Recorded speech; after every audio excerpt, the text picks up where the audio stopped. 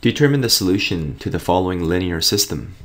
Now, when we have two different line equations, there are many approaches to actually finding where they intersect, the solution. Now, some of you might actually multiply the equation number 1 by some number, such as 2, and rearrange to somehow subtract or add these equations. But we're just going to take a simple algebraic approach. We're going to solve for one variable.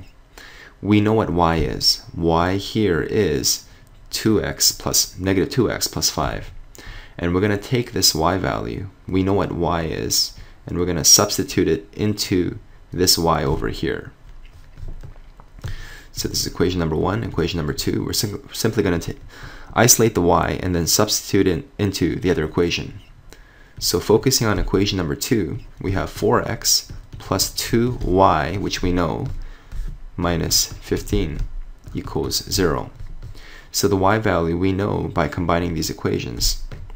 The y value is negative 2x plus 5. So we're just going to use some simple algebra. 4x using distribution. This is negative 4. This times this is negative 4x. And then we have plus 10 minus 15 equals 0. So what we have here is we have 0x is equals to, so 10 minus 15 is negative 5. Negative 5, when I put it over, becomes a 5. So the question is, what x value satisfies 0x equals 5? Now there is no answer. Choose any x. Let x equals 2. 0 times 2 is 0. It does not equals 5. Let x equals 0. 0 times 0 is not 5. Let x equals negative 1. Negative 1 times 0 is not 5. There is no possible answer. In fact, if you divide both sides by 0, you have x equals 5 divided by 0.